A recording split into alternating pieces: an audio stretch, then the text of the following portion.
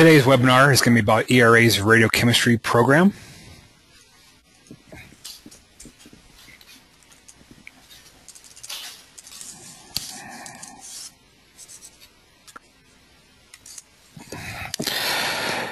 I'm Brian Miller, the Radiochemistry Product Line Manager here. A little history about ERA. ERA was founded in 1977. We are located in Golden, Colorado. ERA was acquired by Waters Corporation in 2007. In 2011, ERA moved into a new 25,000 square foot facility. Here at ERA, we make various standards. We have wastewater standards, drinking water standards, soil, air and emission standards, microbiology, radiochemistry, and also custom standards. We are a accredited T&I provider. We are also 17043, 17025 accredited, ISO Guide 34, and we are an ISO 9001 registered laboratory. Radiochemistry drinking water studies are offered quarterly. Radiochemistry drinking water studies are open for 45 days. MRAD PT studies are offered semi-annually. MRAD standards or studies are open for 60 days. All radiochemistry studies results are returned within 2 business days of the close of each study, and ERA is the only provider to have results within 2 days. Down below is a list of all the drinking water and MRAD studies for this year, with the open dates, close dates, and the day that you should have the results by. Radiochemistry drinking water studies consist of 6 standards. All of them are offered as PT and QC standards. We have a strontium standard, a gamma emitter standard, gross alpha beta, iodine 131, naturals, and a tritium. This table shows all the products and their activity ranges and the units. Our gamma emitter standards has a wide variety of gamma emitting isotopes from the low end to the high end of the energy levels.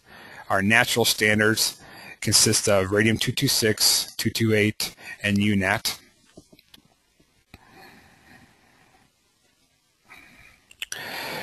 This is the NELAC FOPT table. This is kind of where our all of our products are built from.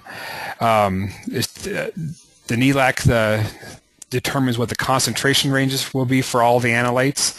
There's the acceptance criteria, and the acceptance criteria is used to determine what the acceptance ranges will be for each product, and that is determined on what the assigned value is.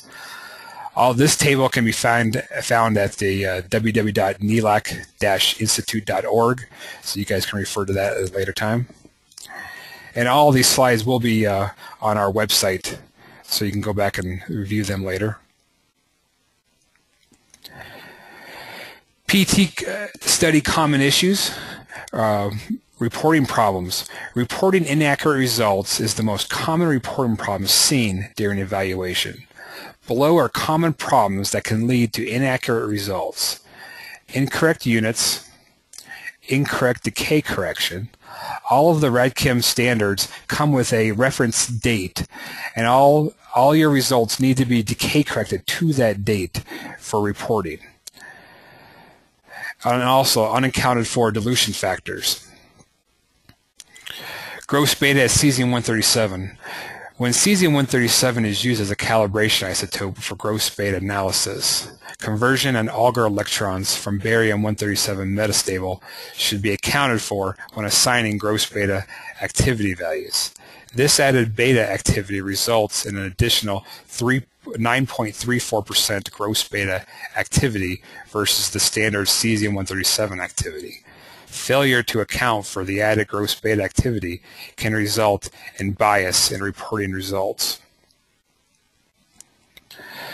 Method 903.0 issues. Method 903.0 measures all alpha-emitting radium isotopes and is not specific to just radium-226.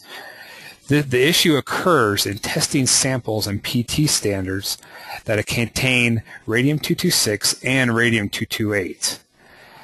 This issue is magnified in PT standards when radium-228 is set high and radium-226 is set low in their activity ranges.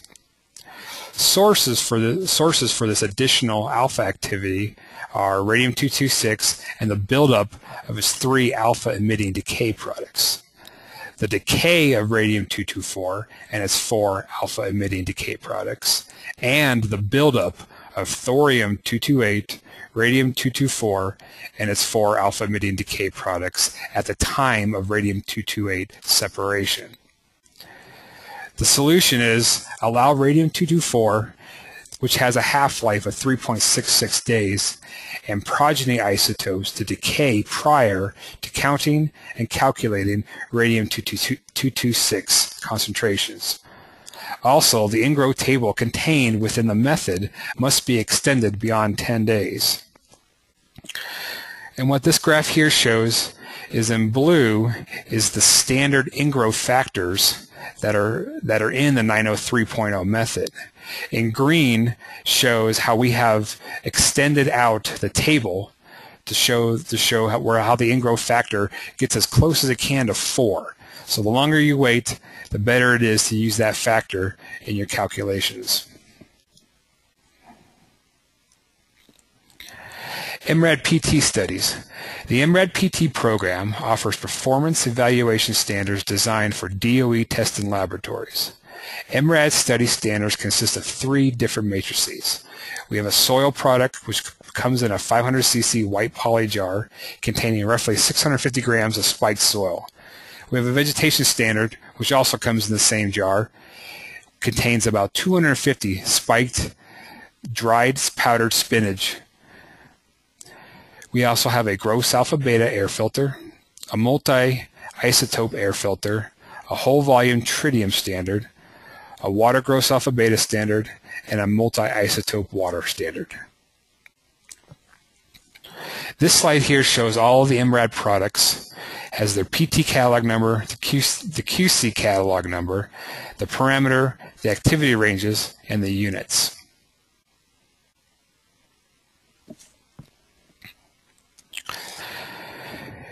All questions can be submitted to ERA through our website, or we collect all the questions down at the bottom of the chat, and we will answer those questions at a later time.